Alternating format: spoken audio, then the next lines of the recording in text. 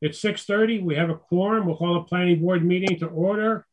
And first up for general information, I believe, is James Marley.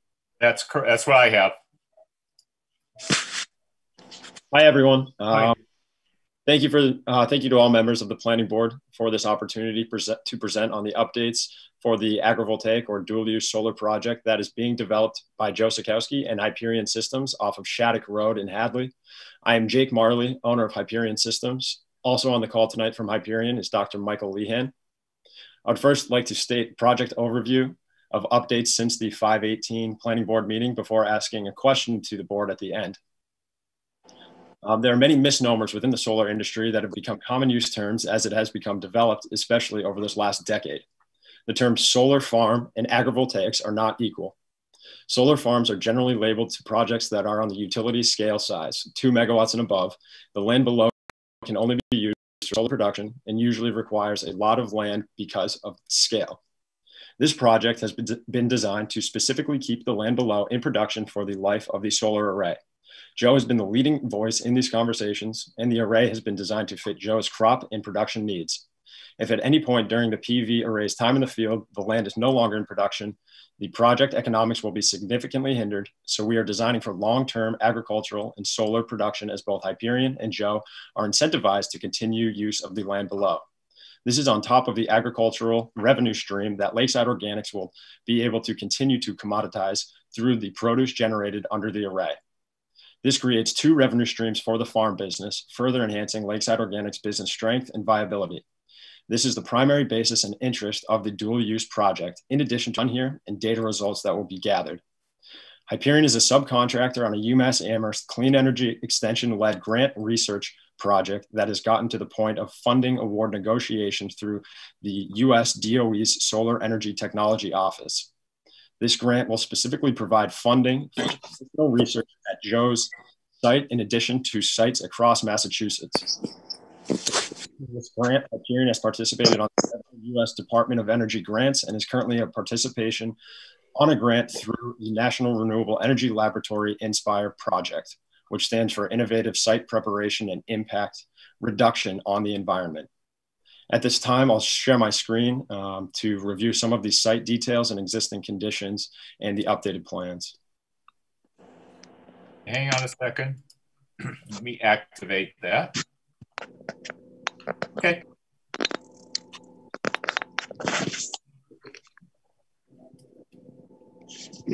Everyone see my screen? Yeah. Okay. Yeah. So this project is on 2 acres, approximately 2 acres, 5-acre parcel off of Shattuck Road. There's significant natural screening from the road due to these western tree row and eastern and northern forested area. There's an existing farm access road from Shattuck that will be utilized during the construction phase of the project. The first 75 feet of the road will need to be enhanced per Eversource codes. The center of the project is approximately 950 feet from Shattuck Road and 850 feet from Commons Road. Project updates. Hadley Conservation Commission approved the project during their June 8th meeting with an accepted determination based on 7 special conditions. This document has been shared with the planning board. We've submitted a habitat assessment report to NHESP. It looks like an approval with conditions will be the result here as well. We will inform the planning board of NHESP's findings once they're received. Interconnection service agreement application has been filed with Eversource. We anticipate hearing back from Eversource by next month. At this time, we will be able to finalize the plans should their response be agreeable. The farm plans and future use. MDAR and DOER require a detailed plan and annual reporting requirements for farming under dual use solar for the life of the array. We have sent that plan to MDAR and Clean Energy Extension for review and have provided the planning board with a copy of Joe's anticipated farm plan. Joe intends to use the field for chicken production. Joe is currently raising his chickens in other Hadley fields. This is not a new production process for Joe. The chickens will be harvested and processed locally, and the meat is sold to the university and other local retail entities. We have one question for the planning board this evening pertaining to the screening plan for the southern edge boundary of the site. Hyperion has engaged with the local landscape contractor who indicated eastern red cedars would work well. Does the planning board have comment? Otherwise, we will depict this on our next iteration of plans. The planting plan is for the trees to be spaced 12 feet apart along the southern boundary for this entire length, so 19 or 20 trees in total. Thank you. How many total feet is that? It's approximately 240 feet. What is the expected mature height of the cedars? So eastern red cedars can grow to a height of 40 feet. It's been indicated to me that at any point we can top the trees and stop the growth at that height. We can get them at a height of anywhere from 4 feet to 10 feet for installation. How fast do they grow? I'm not sure. I'll have to get back to you on that. Okay. When will you be ready to apply for, when do you want to apply for the special permit for this project? We would like to wait to hear back from Eversource before moving through that process. Okay, that's fine. No problem. I mean, everything that you said is fine. I mean, he's going to raise chickens underneath that? Underneath this section of the parcel, correct. Okay. And the other areas of the parcel will remain in row production. He rotates through that.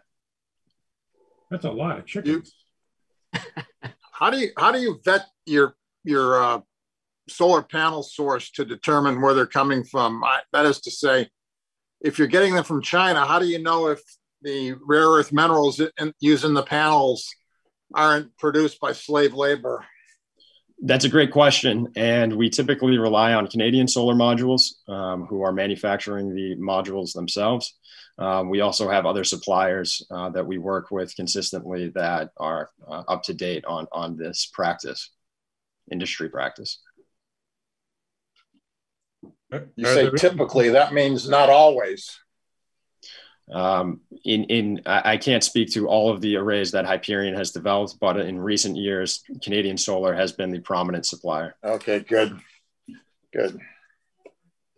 Does the Eversource have any conditions, or the conservation put any conditions on the right-of-way? Is there any specific width?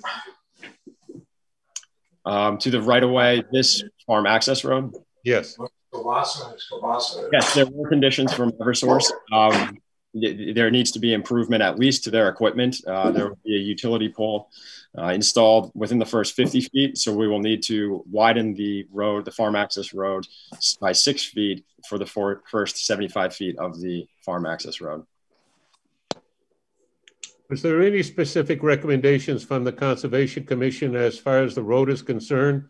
Or usually the fire chief has some recommendations. Joe, those questions are irrelevant tonight. Those are for the special hearing. Oh, we're just trying to, I mean, I'm not trying to shut you off. Well, I just want to get real.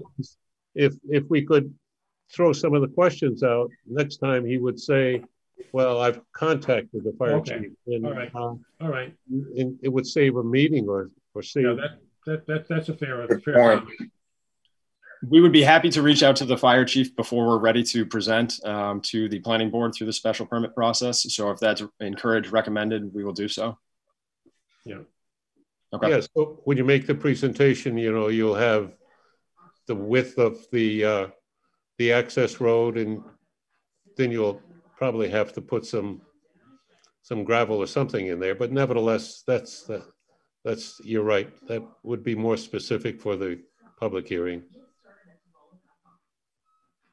Right. Any other questions or comments? Okay. Very good. Well, thank you very much. And we look forward to continuing this dialogue. Okay. Thanks, Jake. Thank you. Thank you. Bye. I believe it's Randy next. I think so. Good I'm question. here. I'm sorry. Go ahead, Randy. I'm here on behalf of Paul Naris for Exotic Auto at 10 to 12 Russell Street. We were getting down to the nitty gritty, and he had some signs made up, and I sent Bill and Jim an email containing PDFs of those because I'm using my iPad and I don't think I can share my screen, or at least I don't know how to. So if you guys, one of you could put that stuff on the screen one at a time, and we can just talk about what it is. I mean, it's very similar to what he's got now. Location on the building is what really is gonna, you can look at that. So let me get one of those up, and let me see if I can do this. So Randy, you've photoshopped these onto the, yeah. Yes, the sign designer did do that. He photoshopped them onto the building. Okay, does that come out? Is that visible? Yes, it is. Okay.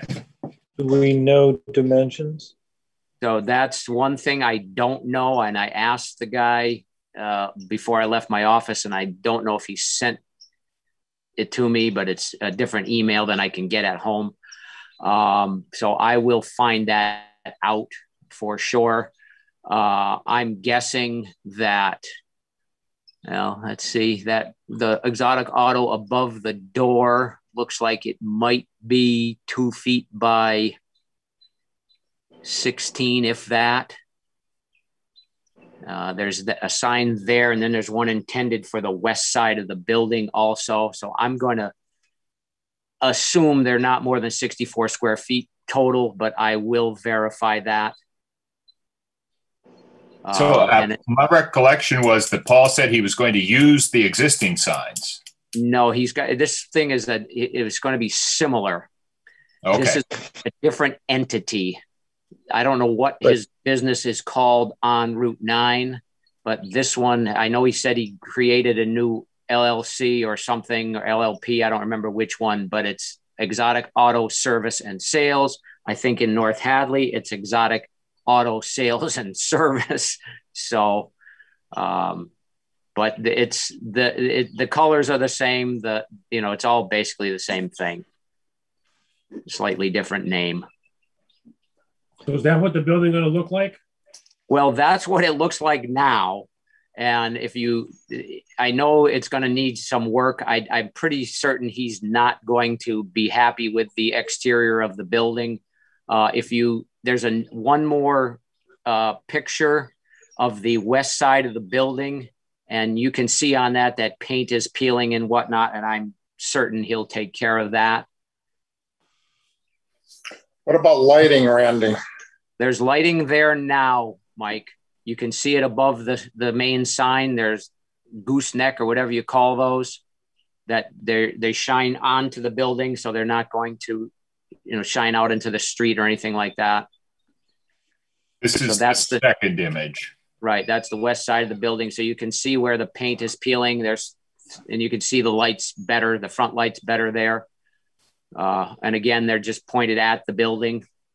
And I know he said something about potentially putting windows on this side of the building because it's dark inside. It's not going to change the exterior dimensions or anything. He'll just end up cutting holes in the wall and putting some windows in there. And if that's something that you guys need to get a look at, I'll have to have him come up with something for a picture. It would be nice to see what the building's going to look like when he's all said and done, Randy. Okay. I do understand he's under some pressure to move and probably is not going to take time to renovate before he moves, but exterior alterations are a trigger for site plan. So we do want to know what it's going to look like. Okay. Not a problem. I'm sure that he can get somebody to do that for him. If he doesn't have an idea now and he needs to move now, then he's going to keep it like this, and then he can ask for a change, but we can't guarantee that he will go along with it. Understood. A year from now. Yeah, I get it. I understand what you're saying. All right. Well, I will run that by him tomorrow and then have him come up with something. Is there anything else that you guys need? Randy, the picture we're looking at right now, are those 3 goosenecks on the west face, are they existing or are they also photoshopped? They're there, Mark. Okay. The 3 on the side, 3 on the front are there. Okay. And then you sent 2 different emails. And there's 2 different versions of the south elevation. One shows the 2 signs above the garage doors, and one shows the 2 signs at the top of the garage doors. Very good. I bet you can find Waldo. Do you know what the choice is, or is that just a... The one above the doors. The first one was not, he didn't like that. So it's the one where the signs are above the doors, not on top of the doors. Okay. Those signs above the 2 garage doors, are we including them in the total square footage of the sign? I don't know. I mean, I can certainly do that. Do they qualify as signs, or are they something else? How the board wants to address it. Yeah, you guys tell me how it is, and then that's a good question. I was wondering about that myself. Are they directional signs, or are they advertising signs? They seem to be telling you the services. I kind of doubt that they only do the oil change, tires, and wheel alignments on the left, and do the tune-ups, brakes, and shocks on the right. But it's possible. All right. Well, let me see what we've got for total dimensions planned right now, and next meeting I will run that. You know, I'll get that information for you. And I'll look at it as if they are advertising signs, and hopefully everything will come under the maximum allowed. Probably will. And I know that if it was one sign, 64 square feet, and I don't remember how it works on the two sides of the building like this, is it still a total of 64 square feet, or is there some leniency in that department? 64 square feet total, no matter how many sides you have it on. Okay. All right. No problem there. And just, Bill, what was the name of that committee or whatever meeting that happened this afternoon? What's that? The development team. Okay, the development team. So I did, Bill is privy to this, nobody else is. The fire chief was concerned about a oil water separator, and I don't think it's under the board's purview, but I just want you to be aware of the situation. The state requires there to be a oil water separator of some form in this building. So that will have to happen. Again, I just want to let you guys know that that's going to be part of the process here. Okay. Now, we used to have a feedback from the historical commission, because this is in the historical district part of Route 9. The historical commission has sent us a comment that they no longer want to review these things regarding that stuff. Correct. So the burden has been put on us to certainly try to make it as look historical as possible, because certainly this is going to be one of the first things you see when you come into Hadley. Well, it's pre-existing building, and they're not making any exterior alterations except for windows. So it's kind of hard to make it look historical if it's not really going to be making any significant changes. And they're planning to repair the damaged paint. Is there an intent to change the color? I know that he has a affinity towards that light blue.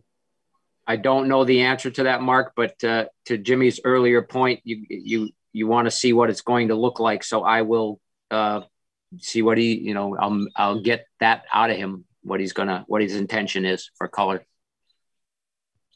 Okay. And we do want to be careful, because the last time we did site plan approval, and then they came back, they wanted to raise the roof and put a tower on and things like that, which is all well and good, but we just like to know sure as far in advance as possible. Yeah. I get it. And I don't see an issue with asking for that. That seems well within reason. So I will talk to him, like I said, tomorrow, and hopefully. What was the maximum amount of cars that could be on this lot? Is it 14? 15. 15? Yeah. And what was North Hadley? I'm just can't remember. 16. 16. And do we know if this existing building, if the lights are on 24 hours or I mean, overnight, or if they're off at a certain... I don't know the answer to that, but my guess is he'll probably want to leave at least the lights on the building because of the proximity to, where it is. It's easy for somebody to come in and steal something and run, get on 91 in 2 seconds. So I guess that he'll want to leave them on. Well, there's also no houses. Well, there's one house nearby. That's it. Yeah, it's not really very residential, right?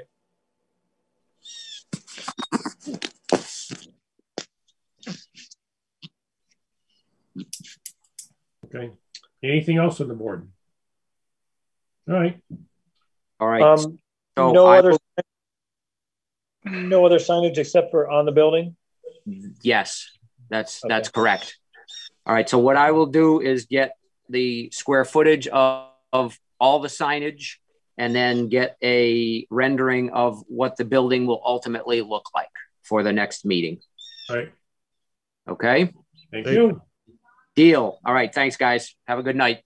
Yep. Thanks, Andy.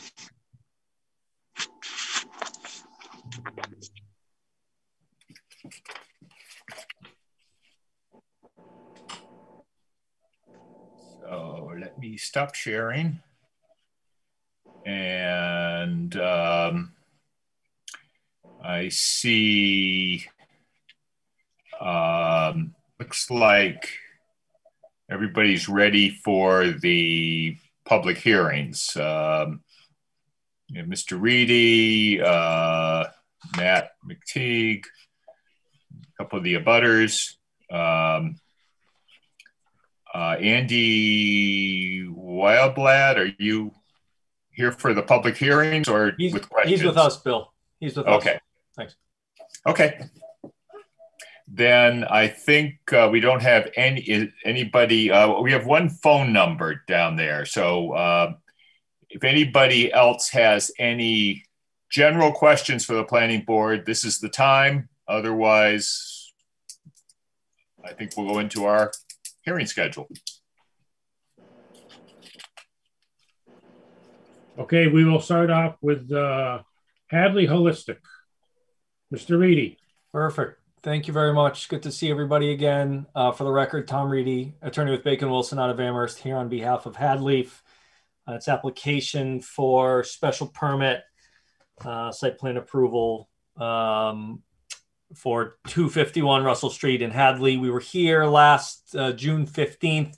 Thought we made a lot of progress, got some feedback from the board and abutters. And Bill, if you can allow me to share my screen, maybe I can show you a couple of things. Yeah, let me just double check. I think I did have it set. You did. Look at that. I should have tried it. All set. Perfect. Okay. So if everyone can see my screen, you should see a picture of Russell Street facing west. And I'm using this just to show what the applicant is proposing to do. So if you recall, I think we talked about signage last time and then screening, amongst other things, but those were really the takeaway items that we saw or that we heard. And so as far as screening goes, what we would propose is, once this fence, there was testimony that the fence is going to come down as a result of what DOT is going to do with the roadway widening and potentially some drainage back here. I wasn't able to find any plans on that. So assuming that all happens and that comes down, the fence comes down, what the applicant would accept the condition that they put a fence back up leading from that southerly tree line, I think, to about 50 feet from the roadway. And then from about 50 feet from the roadway, where that fence ends, to the roadway, or probably to like about here, to just do some low growth shrubs. So something that probably won't exceed, let's say, 3 to 4 feet, just to allow for the appropriate sight lines. How tall will the fence be, Tom? Yeah, so I think it would be a 6 foot high fence. So they would propose something like this because that's about the same. It's vinyl, but that's about the same color that exists there now. If the board or if the abutter has strong opinions on the color, they're not wedded to this color. They just thought this was a classy look. And Tom, I'm sorry, you said that the fence will start at the southerly tree line and come what, to the front line of the building, or? Yeah, about 50. Yeah, that's about 50 feet. If you take that front line, let's see if I can. So if you took this where the building is, about to there is about 50 feet. So it would about end right about here.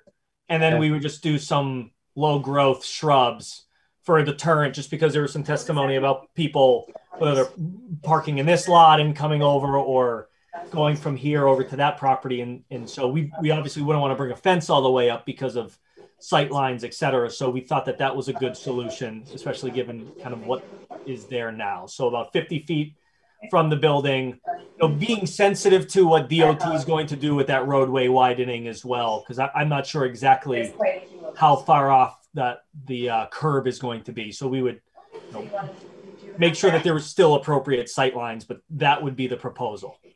Okay.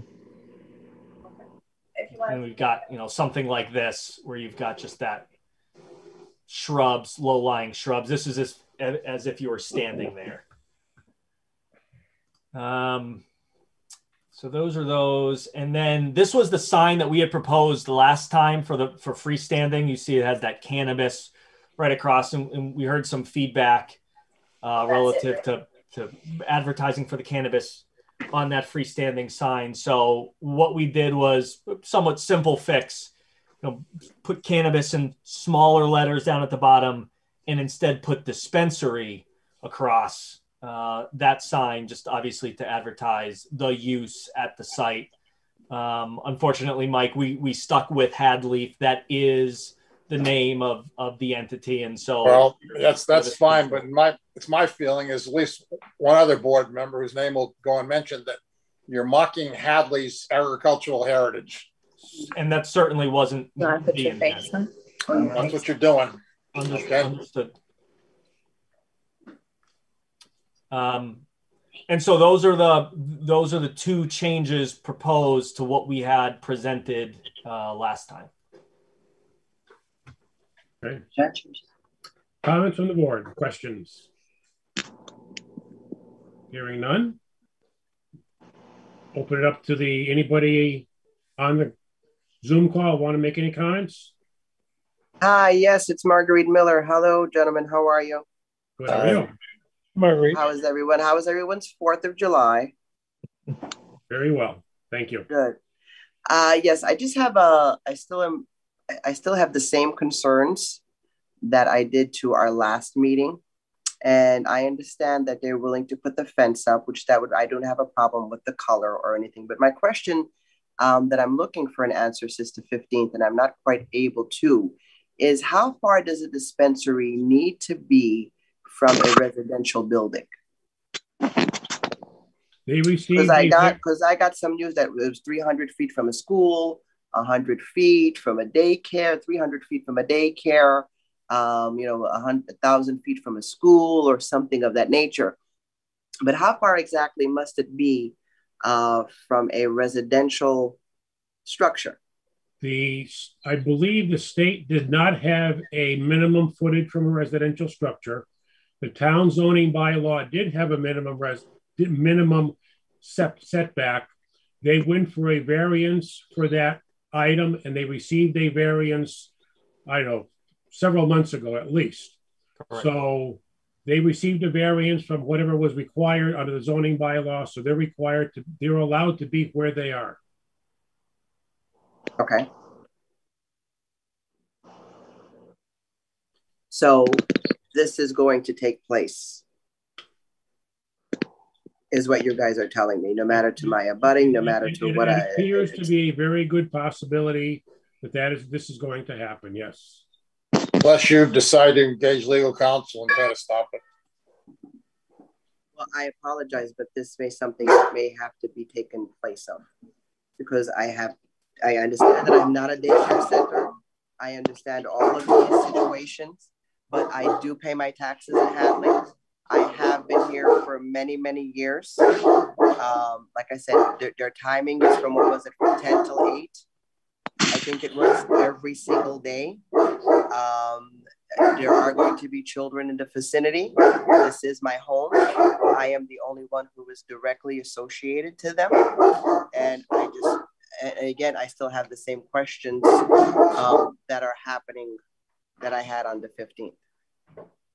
And concerns, not so much of questions, but as of concerns. My concerns haven't changed. Okay. And I don't mean to be, you know what I mean? The mean one, but I live here. My business is here. My financial growth is here next door. Everything I do is here. I live here. I eat here. I'm here 365 days out of the year. Other businesses close at 5 o'clock. I live here. Well, I think to repeat what I think Jim Maximowski said last time was that they would be given a permit for a year and they come back, and if they have not lived up to, if we've gotten substantial complaints and they have not lived up to what they are saying, that there won't be crowds, there won't be anyone going across the grass and bothering you, then we don't have to renew it next year. I understand, but that's still like 1 year of me living next door to a dispensary. Again, I'm not trying, I have no, that's fine. I have no how to say that I'm not coming from a bad place. I understand that there's needs for these things. I understand that they're there, but like we said, there's one almost in Amherst. There's one on Damon Road, and now they're putting distillery up on the sign. Again, a dispensary. The collection. It says the collection. It's not bad. If they're looking for it, they're going to find it. This is. And that's true. And because there are so many dispensaries not that far apart, it's not like they're going to have lines and lines long like Northampton had when they first opened. The existing dispensaries have reasonable business, but nothing that's overwhelming with lots of traffic. I've not seen that at any of the local dispensaries within probably in the Hadley and North Amherst ones that have them. They do okay, but they're not beyond lines and lines. I don't know what else I could tell you. I totally understand what everyone's saying, but my house is open to anyone that would like to live here with me for a year with a dispensary next door. And if anybody wants to come in and move in and live with a dispensary next door when they open up, you're more than willing to come and visit or spend the night or stay till 8 or 9 or 10 o'clock. I understand what the board is saying. I understand that, I'm not here to stop growth in any way. The more business we have on Route 9, the more business, the more that I get on Route 9. I don't have a problem, but I will be living here for 1 year with a dispensary and seeing what's going to happen, what's not going to happen. I don't want to be a negative Nancy or anything and keep an eye and watch and do all of these things. That's not what I'm here to do. I believe in the growth of Hadley. I believe in our community. I love our community. We've been in our community. I've been here for over 17 years. I take respect when I say that I live in the town of Hadley.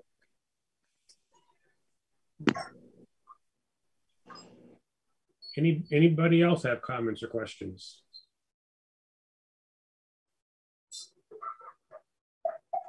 By our expectations, and you will be pleasantly surprised that you won't even know that the business next door has changed. That is our hopes, but we also hope that you will let us know of any infractions. I think I would be that person that would let you know. To be honest, if there are problems, we want to know about it when there are. I mean, nothing's going to be perfect, and I think you realize that. But if there are significant or noticeable problems, we want to hear about them, and so does the selectmen and the fire and the police department, because that's not what it's supposed to be about. No, I agree. I totally agree. But so I hope everyone understands from where I'm coming from. Again, I'm not coming from a place of disapproval or a place of, do you know what I mean, or of a harshness. Is this that I've seen them before? There are so many around us that I wish that it was some other business, do you know what I mean, going up. And then having that sign that says, now, what is it going to be saying? Dispensary? Cannabis on the bottom? And they're still using the Hadley name as the holistic. Could we come up, if I have to live with it next door, could we come up with another name? I'm not trying, I understand that we're putting the fence up. That's fine. There has to be shrubs up. There has to be some kind of barrier from them coming into my property, which I'm fine with that. The names are beyond the purview of the planning board, zone bylaws. That being said, I really don't understand what's holistic about getting stoned. I just don't understand that. So I guess it's herbal. So I guess it's, I don't know. So would there be any way that we would be able to change again that sign? The sign complies with the zoning bylaw. They have made some changes with the font to downplay the cannabis. As far as changing the names, the name, like I said, that's beyond. Beyond our legal jurisdiction. Yes. So we would be liable if we make that a requirement of let them sue. Let them sue. Well, that gets into the area of being arbitrary and capricious. Yeah. We're not going to go there. Well, I haven't been worried about being sued over the years on this board, and I'm not going to start worrying being sued by a pot shop. Okay. Any other comments or questions? No, but I just have a question, and I know this is going to sound a little bit off, but let me just throw it out there. A while ago back, we used to have a massage parlor that was down the street from me, maybe about 3 houses, right? And they had on their sign massage, correct? And they had with the times that they were open and their services that was on there. And I believe that place was raided not very long after. So do we have to have this up? Like, so if I was to go out there and if I was to put that I'm an escort and I were to put, well, I do escort services and have that up on my sign, we wouldn't have a problem with that? I couldn't answer that. I don't know the answer to that. That's illegal. Right, but everyone's saying that you can't change. We can't make him not put cannabis on there. We can't make him not put distillery on there. So I could go and put a sign up, take my Palmentera card sign off and put escort service, and that'll be okay. Sure, you can put the sign up. If you conduct the business, you can have a chat with. Hey, listen, COVID has been bad. I might have to do something. We're just saying that it's a legal question, and without knowing details, we can't get. But there are legal escort services. Of course, but I'm just saying this in reference. How would you know? I'm just saying that these are references that I don't like. Hadley Holistic. And I feel such as this gentleman standing in that I'm afraid I don't like Hadley Holistic. I don't like that it's going to be saying distillery. I do not like that it's going to be saying cannabis. I understand that I cannot stop them from coming in, and I don't want to be that person that watches them all the time. But and I have no issue with the fencing. Thank you. I truly appreciate that barrier that will be put up, the barrier of the fencing and of the shrubs. I need as much barrier as I possibly can, not to be coming in, not to be parking, not to have all of these things. that are around. I am concerned that there's going to be a lot of police around. I am concerned that there's going to be people smoking pot in that backyard. They have a very large parking lot in the back and on the left-hand side. That is also can be very adjacent once those trees come down to my property. But so I wanted to try to be as... I'm just concerned you're overdoing the police presence. At the annual renewal for the other dispensary on the Amherst line, the police chief reported absolutely no complaints. Yeah, because they're right between Friendlies and they're between Domino's. They're not in a residential area. No, so I can't see why would they get complaints. There is a house of worship right next to them, and they had no comment. Where is the house of worship? Directly next to them. There's a church. There's a house of worship next door to the collective. It was one building away. The Hampshire Mosque.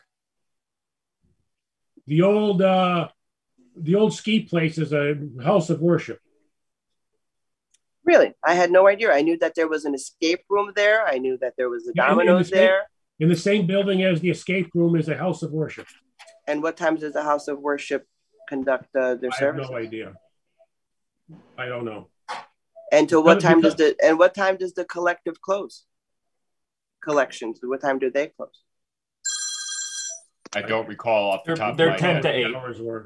Mm-hmm. 10 a.m. to 8 p.m. Okay. Mr. Reedy, was there do I remember hearing at the last meeting that there is a restriction that they are not to consume on site? Correct. That's state law, if I remember, right? Yes. And I think that's also in your bylaw, but yes, that's state law. Okay. And is there intended oversight of that by the proponent? Yeah, absolutely. Absolutely. I mean, they'll lose their permit. And so all the investment that they've made on the site for the lease, for the interior improvements, their business plan, product, etc., plus reputational hit, because Cannabis Control Commission, when they come down hard. So yeah, there won't be and there's security cameras all around the building, right, Tom? Correct. Yes.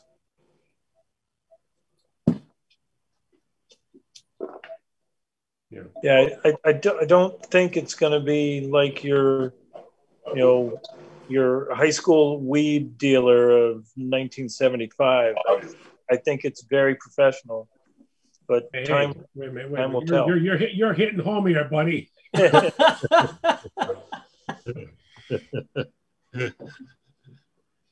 Okay. One thing, perhaps the neighbor is emphasizing the residential aspect of where she lives and where she works. Zoning, however, has districts that they declare residential, and if you are in a residential district, you could not conduct your business there. So you have a unique opportunity to live and work in the same building, and it's almost a gift. And if it were in a residential area, this would not be allowed according to zoning issues. Any other comments or questions? Hearing none. Mr. Dwyer? Okay, let me, 7, 6, 1. So I'll make a motion to approve the application for site plan approval special permit and to approve the application for a marijuana retailer special permit based upon the following findings. Project satisfies the general purposes of the site plan approval bylaw. Project is in harmony with the general purposes of Article 30, adult use marijuana establishments. The project is not detrimental to the established or future character of the neighborhood, which is zoned business. The intended uses are not prohibited by the bylaw and are permitted thereby. The board determines the work will be conducted in accordance with the plans filed with site plan approval as amended. And if you will, Mr. Reedy, get me copies of the revised documents, I will incorporate them. Okay. Copies of the application have been distributed as provided in the bylaw. Bylaw satisfies site plan approval criteria and has previously received site plan approval.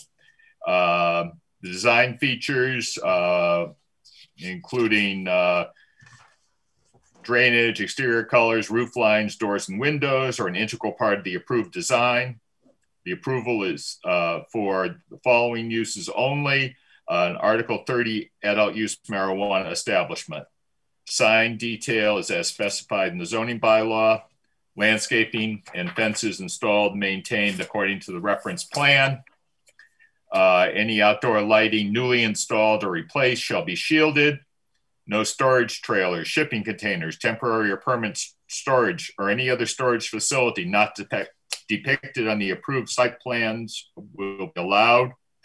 Approval is subject to other boards if and as required, including Conservation Commission, Sewer Commission, Water Commissioners, and state agencies with jurisdiction. Any project changes directed by other boards must be approved by the Planning Board. Project will be reviewed for compliance by an independent consultant on behalf of the Planning Board at the expense of the applicant. And site plan approval should not become effective until the notice of decision is referenced to site plan and recorded at the Registry of Deeds. Registered marijuana dispensaries. This is an Article 30 adult use marijuana establishment. The location satisfies Section 30 as modified by a variance issued by the Hadley Zoning Board of Appeals. The application is complete. The adult marijuana establishment is designed to minimize any adverse visual or economic impacts on abutters and other parties in interest. The facility demonstrates that it will meet all the permitting requirements of all applicable agencies within the Commonwealth of Massachusetts. The applicant has satisfied all of the conditions and requirements of this section and other applicable sections of this bylaw.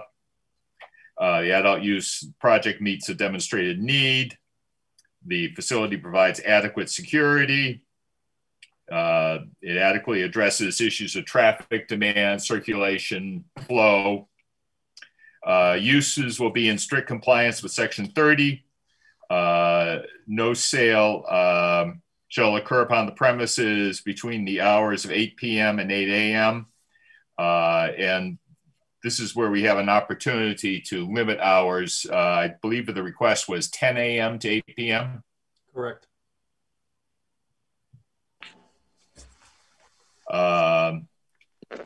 All aspects of the facility will be constructed as operated as shown on the application. All signage will be as shown on the application. The applicant is responsible for the strict compliance with the reporting requirements. Special permit is specific to this applicant. And it is for an adult marijuana establishment as defined in Section 1.2, and any other use or purposes require further approval. That is the motion. That is the motion. Do we have a second? Second. Motion and a second. Going to do this a little bit different. Anyone opposed to this? Anyone? If you're opposed, say nay. Hearing none. All those in favor? Aye. I'm going to abstain. I'm going to abstain. On what grounds? The ones I enunciated. Your what? The ones I previously enunciated. Okay. We have one abstention. Therefore, Mr. Dwyer, your call? Yeah, four ayes, no nays, one abstention. All in favor? I mean, we want to do a roll call just to cover our bases here. Okay.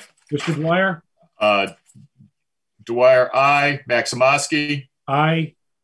Czarzinski? Abstain. Zagrodnik? Aye. Done. Aye.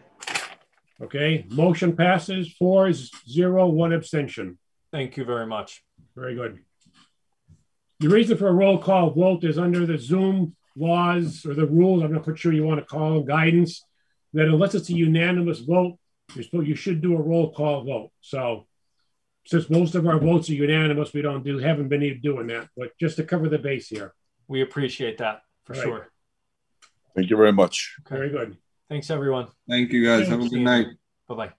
Mr. Squire. I'm sorry that didn't end happier for you, Marguerite, but hopefully you'll be pleasantly surprised. Mr. Squire, you're up for okay, I guess we'll find out. Pet Hotel. Yes. Yes. So yeah, I think during from time of the last hearing, my understanding was the butter notifications went out. I know there were some questions or comments about pet waste and how that process is managed. Obviously, we mentioned that any of the feces would be picked up just like they are everywhere else within the facility and disposed of accordingly. For any of the pet urine, the little bit of research that I did found that 95% of dog and cat urine is water. The remaining 5% is urea, which is broken down into a usable form of nitrogen. So I really don't think that there'll be much of an impact, from any of the dog urine out there, especially given the proximity to any of the vegetated surfaces. So if there's any other questions or comments, happy to answer anything else the board wants to ask. Any comments from the board? I think we kind of covered this. We covered it pretty well last time. This is more for the abutters because in case any abutters had any concerns. Right. Are there any? It's concrete, correct? It is concrete, correct. Yeah, concrete pad. It's an existing concrete pad that's there today. Correct. Do we have any abutters? Who is 01? This the phone number 413-213-0138. Are you here for this or for something different? My name's Tim Healy. I'm here for the pet hotel.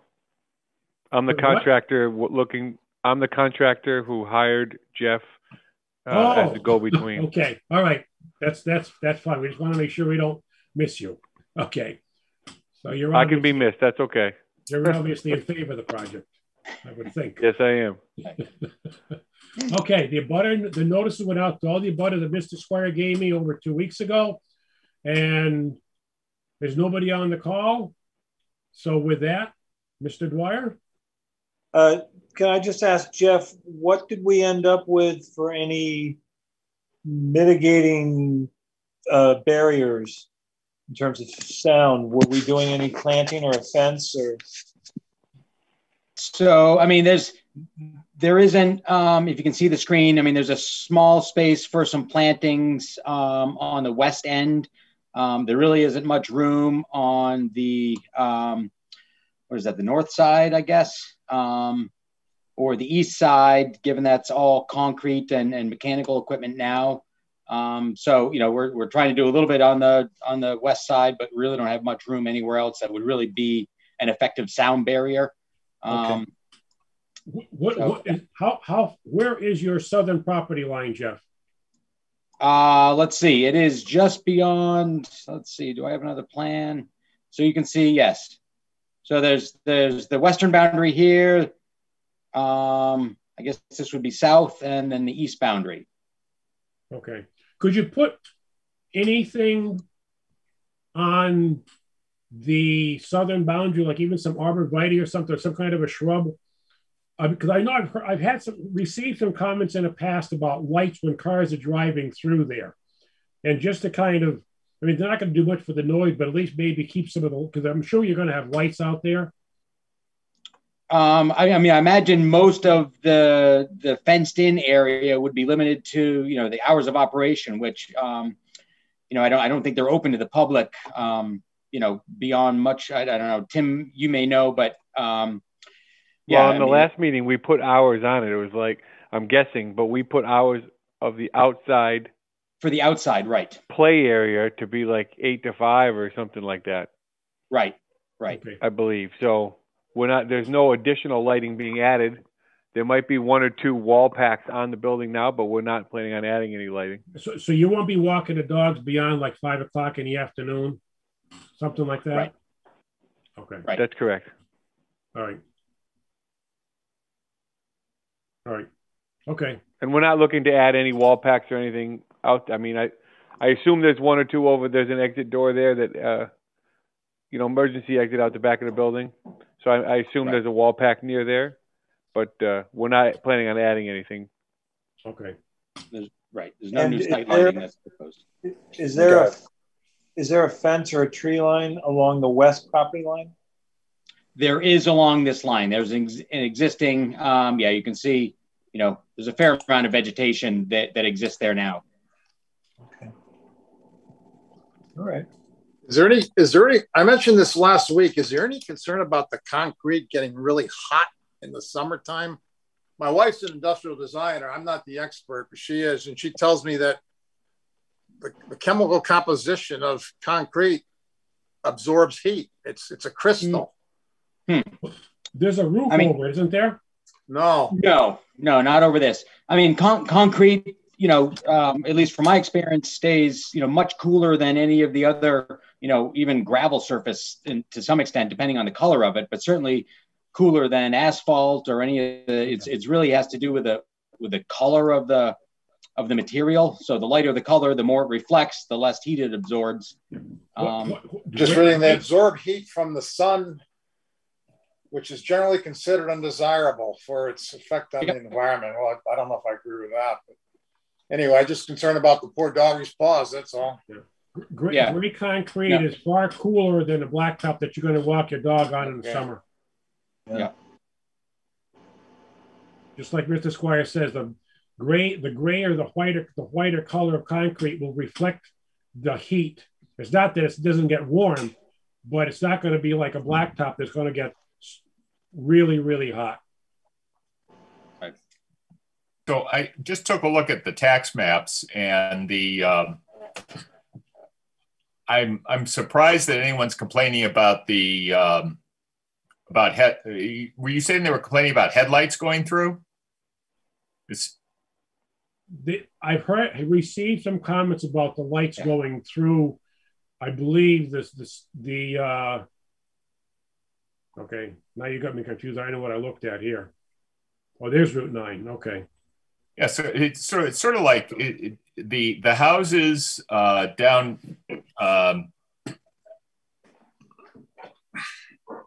The nearest houses on the cross street are almost 1,000 feet away. And the backyards of the houses on East Street are 400 and 500 feet away. So, and depending on the time of year, obviously, and what crops are being grown, would certainly have an impact.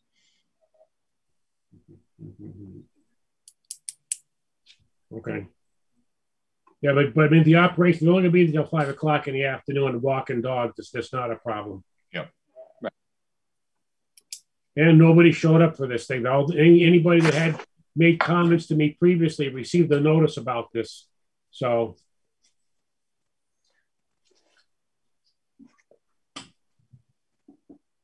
Okay.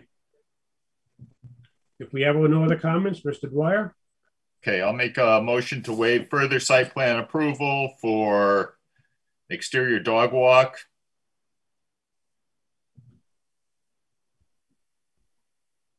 Second. And let's see. Outside hours, 8 to 5.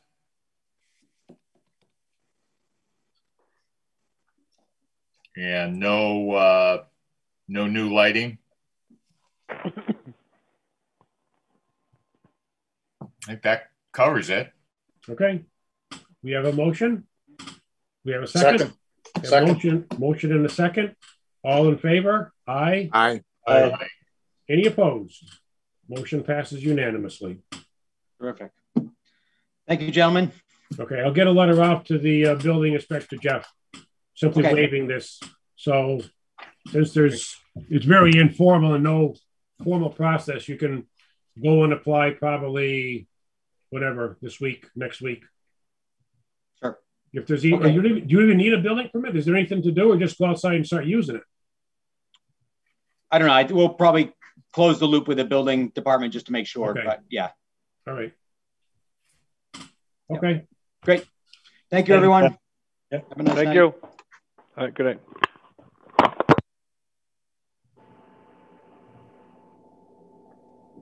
Okay, we will make a motion to reopen the planning board regulations on MS4 for stormwater. Yeah, I'll make a motion. Well, we continued it, so it's still open. So I'll make a Okay. motion to adopt the regulations. Do we have a second? Second. Motion and a second. Any other discussion? This is just a formality to make sure we cover the bases on voting properly at the right time. All in favor? Aye. Aye. Any opposed? Motion passes unanimously. Oh, there's something we were supposed to for Bill was it we received from Excuse me. Yes, we did get a request from Joan Zusko in the Personnel Department, Human Resources, to adopt a rate authorization sheet. And the only change in the rate is Dee Dee's rate of reimbursement, which has increased by, looks like about 30 cents an hour. okay.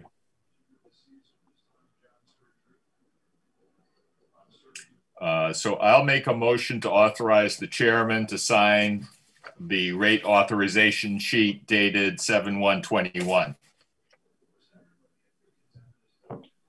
Motion. Do we have a second? I'll second it. Motion and a second. Any other discussion? All in favor? Aye. Aye. Any opposed? Motion passes unanimously. Okay. I have nothing, no.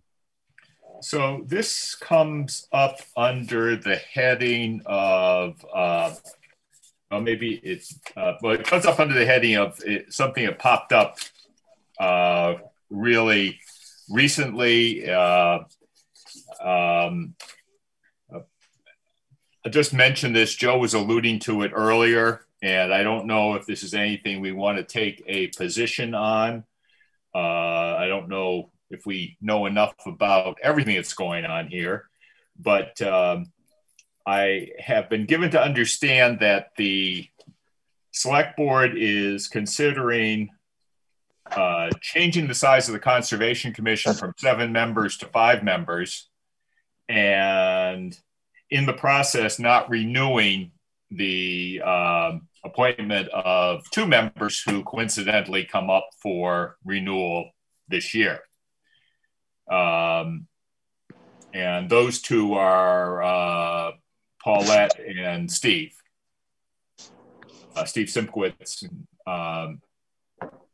Simkowitz, is it? Yes, I guess so. Anyway, so this sort of came out of, I'm not sure where it came out of or what it came out of.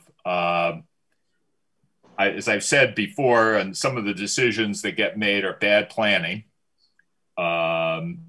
It does seem that this was a little abrupt, and it may have some connection to the complaints the select board have been receiving that the Conservation Commission is doing its job enforcing the river, its riverfront regulations. So I'm sort of passing it along. This is news, new development. This is apparently going to come up at the select board meeting tomorrow night. And I don't know how people feel about it. Certainly we've worked with the Conservation Commission as part of the land use development team, as it were. They do their things, we do our things. But I do feel a certain responsibility, since we went through all the exercise of getting the river regulations rewritten so that we get the planning board and the ZBA out of it and leave the authority where it already is with conservation and the building inspector. And I'm not sure if that isn't what has led to this feeling that the Conservation Commission doesn't need to be as big as it is. So it's your feeling, Bill, that then the new regulations may not be strictly enforced if this happens? Well, the zoning regulations, I think, will continue to be enforced by the building commissioner as zoning enforcement officer. What I don't know is what impact this would have on the enforcement of the wetlands regulations. And I don't know enough about it, and I will try to find out a little bit more. If someone doesn't like what we do, there is a clear appellate route to either Superior Court or Land Court. If people don't like what the Conservation Commission does, I think that gets appealed up to administratively through the Department of Environmental Protection. I'll try to find out more about that. My feeling is that what is holding everything together at the moment in this environment where we have both elected and appointed boards, but no particular staff support or limited staff support. The thing that's holding this whole show together is our expertise and the Conservation Commission's expertise. Well, they have you start dropping people who have the expertise. My sense is that you're deciding that the most important thing for the town to do next is hire a conservation director for $60,000. Janice Stone is their expertise as well. I mean, they do have a consultant. They do have some support. Well,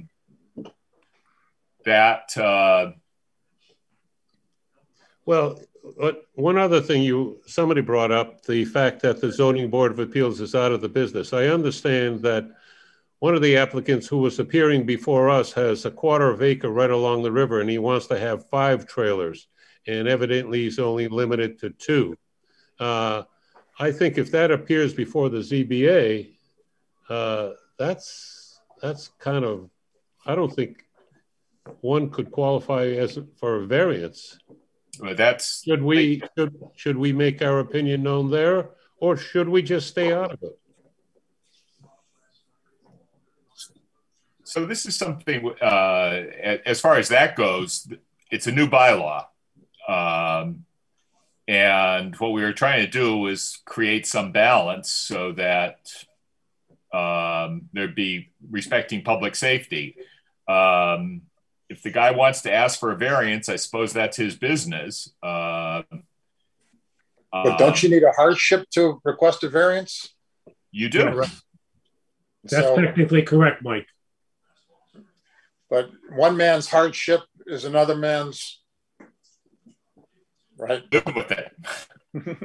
Well, typically on a hardship, if no one is making things against it, the ZBA, and this goes not just to our ZBA, but to most ZBAs, if there isn't opposition, many ZBAs will grant the variance. But if there's opposition, then the ZBA start to apply the bylaw accordingly. I think we should perhaps then send a note and say, in the spirit of the new zoning bylaw, this putting 3 trailers on a 1/4 acre lot is prohibited. 5. Period. I think he's requesting 5. 5? Yeah. I'm the newest guy here. Let's say that some taxpayers in town go complaining to the select board because they don't like the fact that we're enforcing our local and state zoning and planning requirements. Does the select board, could they then turn around and slap us and knock us down to 3? No. Is that within their power without? No, it's state law.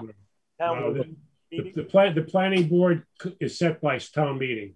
It's elected too. Yeah. I think it goes beyond enforcement of issues. if we or one of us decides to call somebody for a zoning violation and goes on their property, then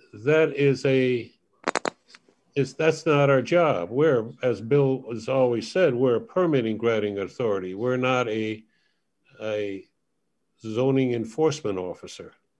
And it appears sometimes they have two hats. But I don't think we should get involved. I mean, it's not our business. I mean, well, this is kind of Marbury versus Madison moment. You know, we have to define our turf. So in this case, it is not our turf that is being attacked, at least not directly. Excuse me, go ahead, Bill. What is being jostled here or disrupted is a fairly efficient land use development operation that we run here. Perhaps Conservation Commission has a slightly different slant. I look at us as being pretty pro-business. We try to find a way to help a developer make things work. And absolutely.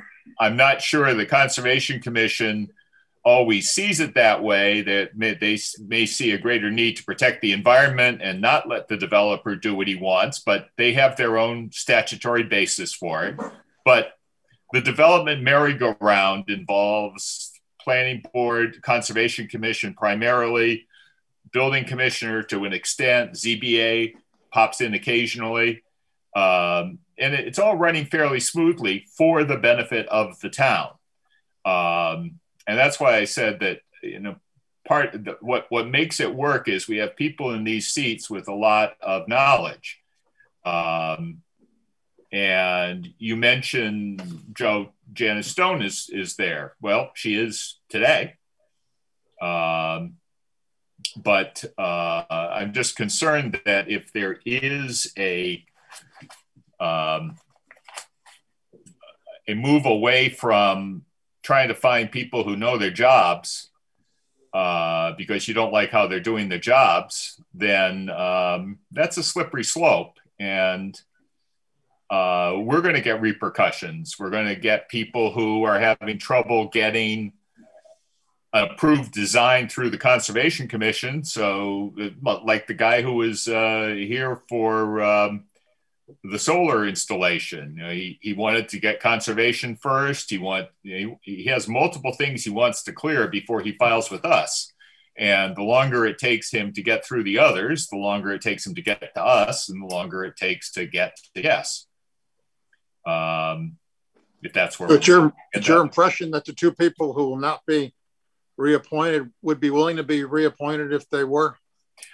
My understanding is they think they already were. Oh. On the consent agenda from a week ago or 2 weeks ago. And apparently the select board has felt that perhaps it wasn't clear who was being appointed to what on the consent agenda, so they wanted to reopen it. A very murky area. I'm sure, I certainly hope they have discussed this with town council. They want to reopen at a select board meeting or at the next town meeting? The select board tomorrow night wants to reopen its appointment of 2 members to the Conservation Commission from the consent agenda of June, whatever that was, 22nd. They were going to meet the prior week. They postponed their meeting because they didn't want to take the risk that we were willing to take, that the state legislature would apply the new law retroactively. So they went forward.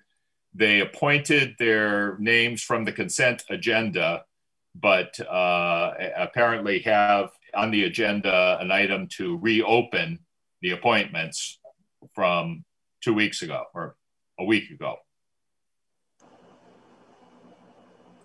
So, But before you go on to the next topic, or we must decide, are we going to go ahead with a Zoom meeting? That was another thing we were going to bring up too. Yep. Well, so on the conservation issue, let's just close that off. I'm not sure that we have enough information exactly right to take a position as a board. I generally do attend the select board meetings via Zoom, and I will plan to attend tomorrow night, and I might or might not feel a need to say something on my own behalf. I will not speak for the board, but I will speak as a member of the board. Yeah, I will be there, not with my planning board hat on. Yeah. Bill, do you know what time the consent agenda is coming up? Well, it's a separate item. Okay. And it is one of the later items on their new agenda. Not that it's a big agenda. Okay. So no, I don't know. And they also mix and match their agenda items. Okay. Their meeting starts at 6:30? I believe so. Hang on a second. I got a call from a taxpayer a couple hours ago.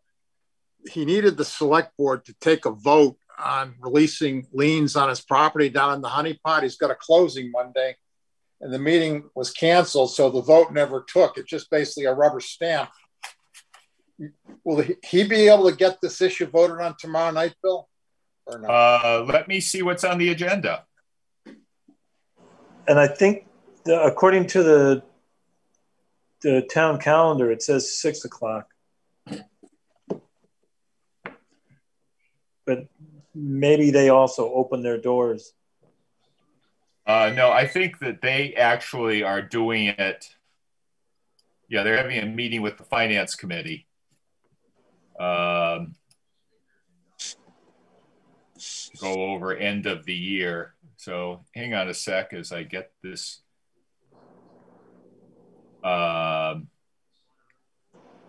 They have consent agenda is sort of top of the list. Then public comments, town administrator report. They have some appointments with the finance committee, then some new business. And then under old business, which is item 7 on the agenda, annual appointments renewal, additional meeting. And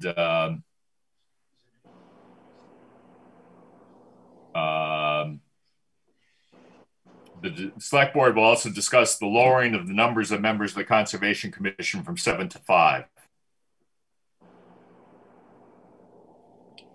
So that's currently at the end of their agenda, but they've been known to shuffle.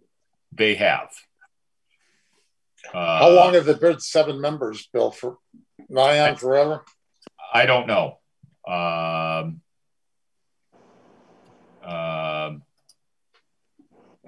It has been for a while. They used to be a 5-member board, I think, but so let me just. There's no. I was looking if there's anything more substantial in board docs. So yes, this is going to come up at some point after. Some point after 6 p.m. tomorrow. That's all I can tell you.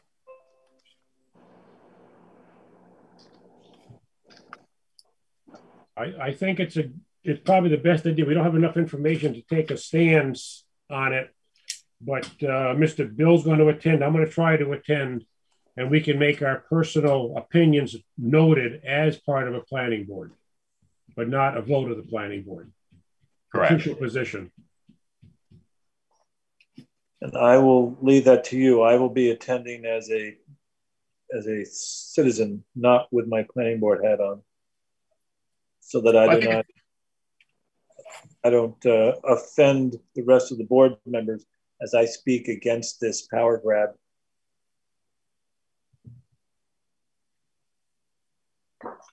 I think it is not unfair to identify yourself as a member of the planning board. In fact, you probably should, before then going on to say that you are speaking on your own behalf and not on behalf of the board. Right.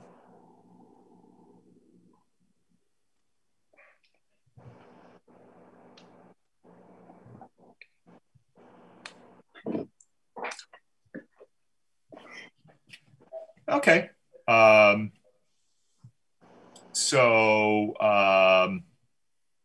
Zoom. Yeah, I think that was Joe's question, right?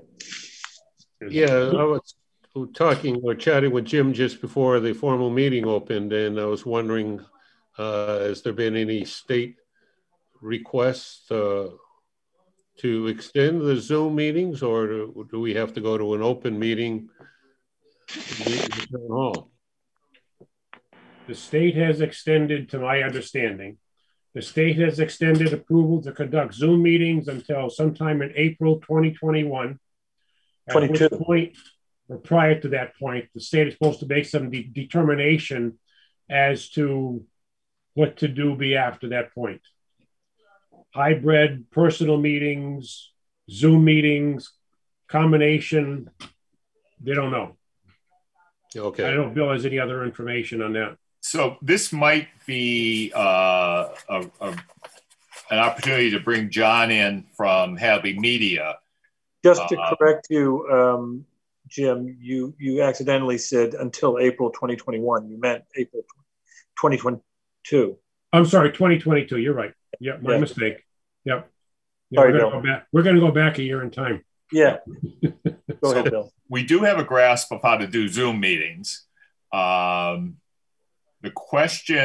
next question would be, if we had to do all in person, we would probably do it either at the new library or the senior center with appropriate spacing, but perhaps much reduced participation. And then there's the world of hybrid meetings, which would involve some of us there, some of us here. I don't know if anyone has tried to work that out, and I don't know if Hadley Media has anything to contribute to how feasible hybrid meetings are. Mr. John, you got any 2 cents worth there? He might have run out for a coffee. I know a couple, and I don't think they work well. You just can't see everybody that's talking. We've had some union meetings at UMass where they go, where we've had like 17 screens because there's 1,000 people in the Zoom, and they make everyone use the raise hand function. And I guess the moderator can tell that there must be an order of who raised their hand first. So I don't know how you would balance that with the people raising their hand live in person, but yeah, it's going to be complex. But I to speak, just my 2 cents, I think the public engagement has been so much higher with Zoom. I mean, it looks like Tommy is here tuned in and is listening to us as he does other things at home. He wouldn't be doing that if he had to be there in person. Hey, Tom. Hey, Tommy. I'm saying I don't think he would be there. And that's a comment that you hear over and over again for a variety of things. Engineers, contractors, consultants, they can talk to us from any place, literally, as long as they have access to the internet, regardless of where they are in the world. It's certainly easier, but as someone said, democracy was never meant to be easy. Well, I know there's a comment occasionally that made about, there are seniors who don't have technology skills, and there are, I'm sure. But I'm not sure those are people who would make their way to a winter meeting at town hall either. Yeah, correct. And I think that for every senior who may be have technology challenges, I can probably raise you 2 seniors who don't want to drive at night any more than they have to. I mean, the seniors that we have seen in our meetings and that I have seen in the selectmen's meeting, I've been surprised at how many people have the technology necessary to do this simple Zoom meeting. I mean, it's not like it's high tech by any stretch, but face it, you live in an area where people have access to technology, and Zoom meetings aren't an issue. I don't want to say at all, but very little of the time. Oh, personally, I miss it. You know, formerly Tuesday night, every second Tuesday was the social highlight of my week. Because you still go out with Joe you still go out with Dr. Joe's afterwards. I guess that's true. I do wonder how the hybrid will work. It will be a challenge to have a screen, and will the town have to put a screen in every meeting room? I guess you will, or you have to space out your meetings to the who can get the room with the screen. But I do think it is to a benefit of the taxpayers to have better representation and access. So that's my 2 cents. Well, you're getting people attending meetings now that never would go to public in-person meetings, school committees, ZBA, on and on and on. Most of those meetings were never televised. Now people can just go to the town clerk agenda, click on it, and boom, they can watch it. They can put their 2 cents in. Yeah. So good points. You don't always want those 2 cents, but hey, they're what do you think, Dr. Zagrodnik? Do you miss the old days? They have just as much right to be heard. Certainly most of the meetings we can conduct on Zoom. But there are those meetings, for example, that would require an audience. For example, the former Nyadbala garage situation.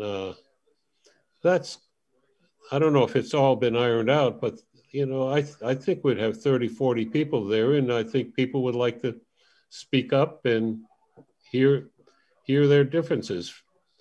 I know we're not going to have a couple of thousand people like we had at the special permit hearing for the Hampshire Mall, but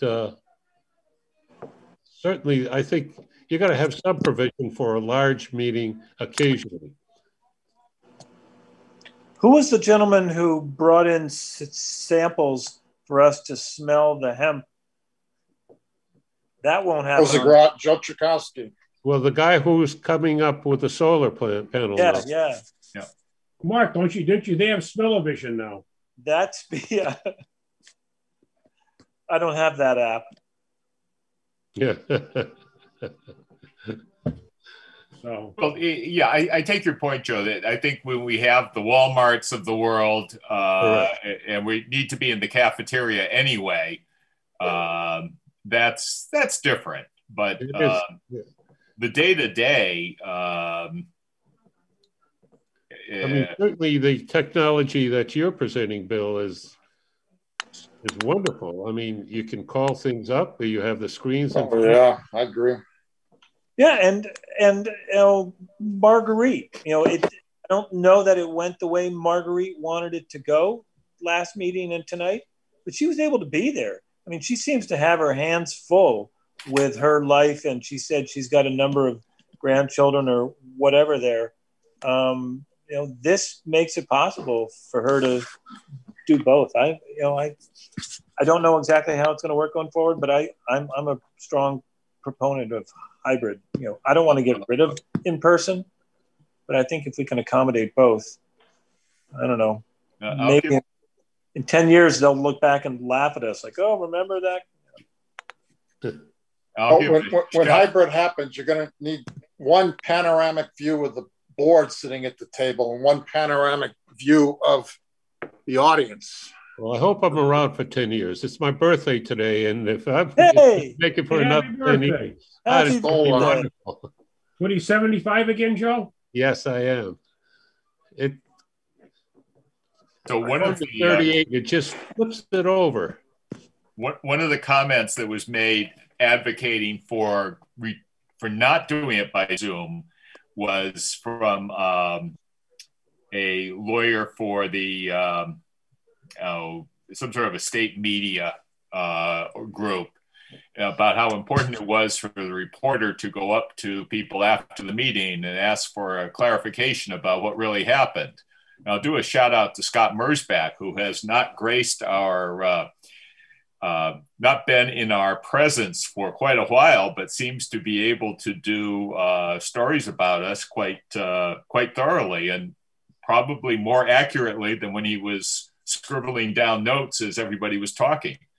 Right. He either watches it live or watches it the next day, and generates his stories from that. Yeah. I'm going to make a comment on that, that the accuracy of the newspaper reporting is tremendously improved.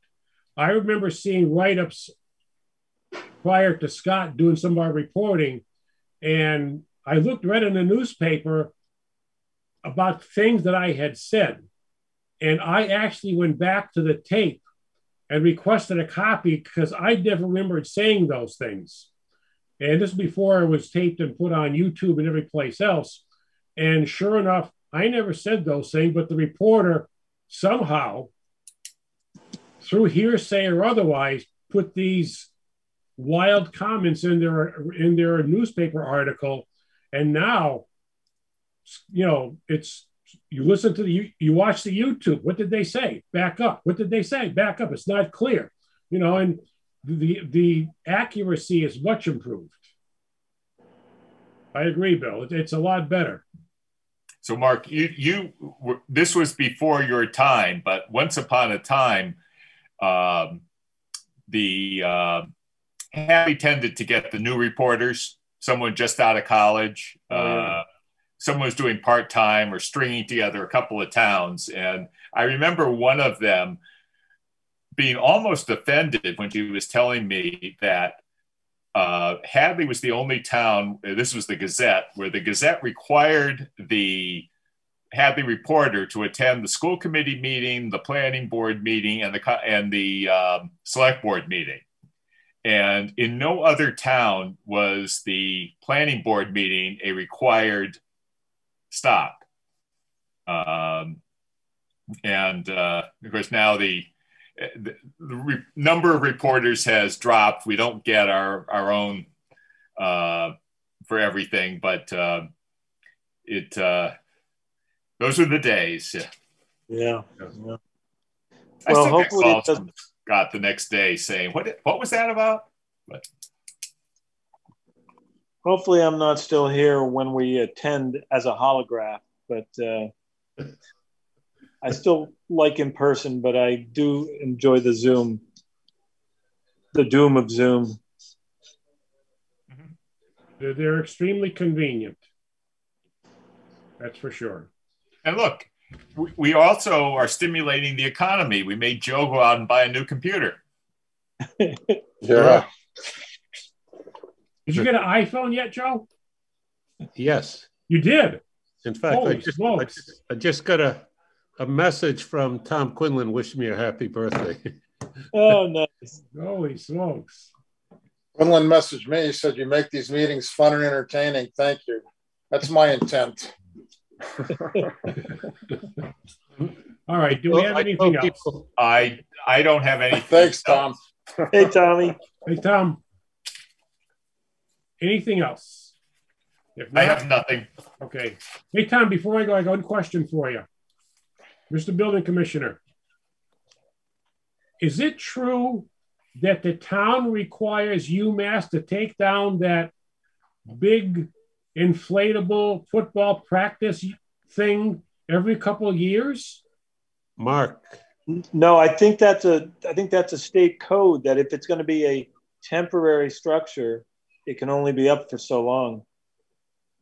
And because Tommy can correct me, but they might have gotten a waiver the first year or something. But I don't know. I'm probably speaking out of turn. they elected not to put in a sprinkler system because it was temporary. And that's why that's what I heard. Okay. You're muted, Tom. Your device is muted. Yeah. It's not a Zoom mute. At least we can't hear you. Yeah. Anyway, so. Okay. We'll read your lips. Yeah. Nothing. Yeah, it's got to be on your device somehow. Edie, figure it out. There's got to be some kind of a note in Rob's birthday. My wife and I offered to buy him 2 jars of Grecian formula, and he almost was going to come to the meeting tonight with it applied, but he declined. Okay. I turned gray rather prematurely, as many of you know, and when I was practicing, I kind of took a survey, and one of the kids says, "Oh no, Dr. Z, you would look like a Ken doll." I never knew what a Ken doll was, but yeah, and you see he had black hair, the old geezer. All right. You want to know what he looked like? Go into Joe's Pizza. There's a picture up on the wall of the basketball team that Joe sponsored back in what, the 70s, 80s, 70s? That was not my sponsorship, but I played with in the City League, right? All right. No hearing nothing else. Motion to adjourn. So moved. Second. A motion, a second. All in favor? Aye. Aye. Thanks. Meeting is history. Thank you, and thank you, John. Thank you, Tom, too. He already hung up. Yeah.